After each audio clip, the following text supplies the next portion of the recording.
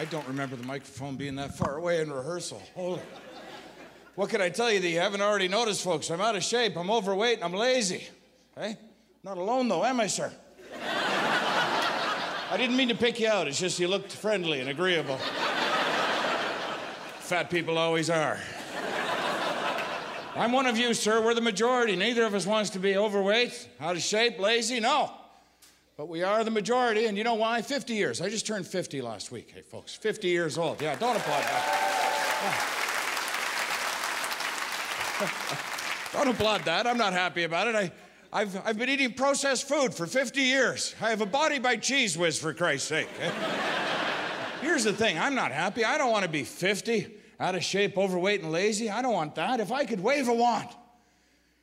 Wow, that was a lot of exercise right there. If I could make a wish, I wouldn't be 50, out of shape, overweight, and lazy. I'll tell you what I'd be. I'd be 80, out of shape, overweight, and lazy, because nobody judges you when you're 80. I could buy a motorized scooter. Big red flag on the back, left turn signal on at all times. Big basket in the front for my donuts. Hey? Nobody's gonna judge that guy. They'd be like, oh, geez, look at the old guy. Good for him, he's still able to go out and get his own donuts. Good for him. You can't do that when you're 50. You don't get judged the same way. I start running around a scooter, it's like, what the hell? What's that out of shape, overweight, lazy bastard doing? Get off welfare, hey? And the reason they judge is because they don't know me. They don't know I've tried. I have tried to lose weight. I've tried everything except diet and exercise.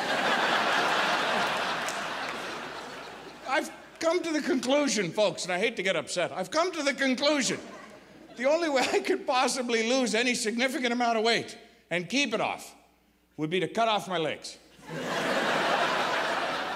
And I wouldn't need them if I had a motorized scooter. And people wouldn't judge me. They'd be like, oh, look at the legless guy. He's still able to go out and get his own donuts. Good for him. I'll tell you what else. I'm not only out of shape physically. I am out of shape mentally. I lack focus. I can't do things that I used to be able to do, like phone sex. I used to love phone sex with my wife. You know, I'd be in a place like Winnipeg, I'd phone her up from the hotel. I loved it, and I'll tell you why I loved it, because when you're having phone sex, you don't have to turn off the hockey game, and that's a good thing. Right, but you've got to be able to focus. You need to concentrate. You don't want to make a mistake at a critical point in the game with the call. You know, oh, baby, if you were in Winnipeg right now, yeah, Winnipeg, if you were in... I would turn down the lights in the bedroom there in the hotel. I'd throw you down on that big king-size bed I've got there, and then I'd get you wedged out of them stretchy pants. Hey. Oh yeah. And then I'd shoot. Yeah. And you know, as much as I love my family annoys me now. I have no patience. You know, my patience is gone. The other day, 7:30 in the morning, my daughter wakes me up, and that's actually not even true. She just stood by the bed breathing, because kids are, what's the word? Creepy.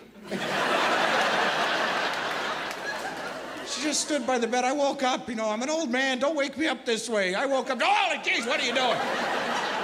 These are the first words I heard. I've missed my school bus. I'm like, what? I've missed my school bus.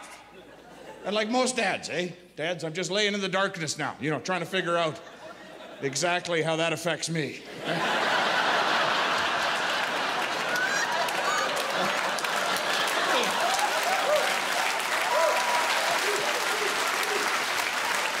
Really? What the hell are you telling me for? Well, you gotta drive me to school. Like, oh, geez, yeah, totally makes sense when you explain it. I'm driving her over to the school. I haven't brushed my teeth, washed my face, combed my hair. I got a cigarette dangling out of my mouth I can't light because I have a 13-year-old daughter in the car, little Maddie, hey? And when I get to the high school, does she get out? No. No, she decides she should lecture me. You're out of shape. You're overweight. You smoke. All those things could kill you. And we wouldn't have you when we needed you in an emergency. Yeah, nothing else has worked, folks, but I'll tell you what, that hit me like a ton of bricks. If you have that one moment in your life that changes the rest of your life, you're lucky, and that was my moment. Because right then and there, I thought, you know what? Starting immediately, eh? I am not driving this bitch anywhere.